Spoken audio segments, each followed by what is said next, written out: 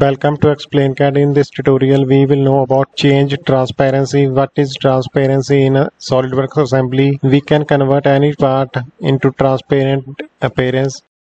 For example, I select this part. Here, select change transparency.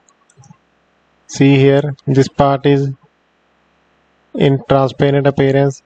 We can take the observations of its inside part.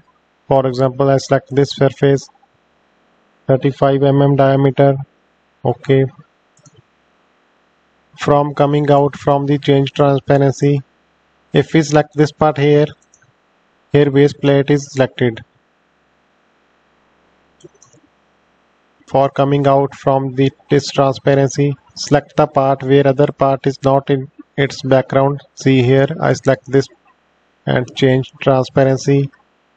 You can also select change transparency and I select here. I know this part was this, and you can also undo it from here.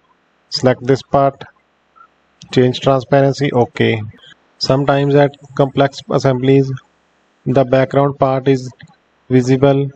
For example, I select this part, change transparency. For coming out from that problem, either you can select this bolt from here and change transparency, and other method is go to settings, select selection, here uncheck enable selection through transparency. Okay, now you can select here this part. These surfaces will be selected for undo transparency. See here, transparency,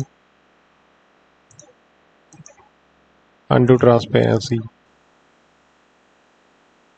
Maybe this tutorial will help you for solving this transparency problem. Thanks for watching. Please subscribe.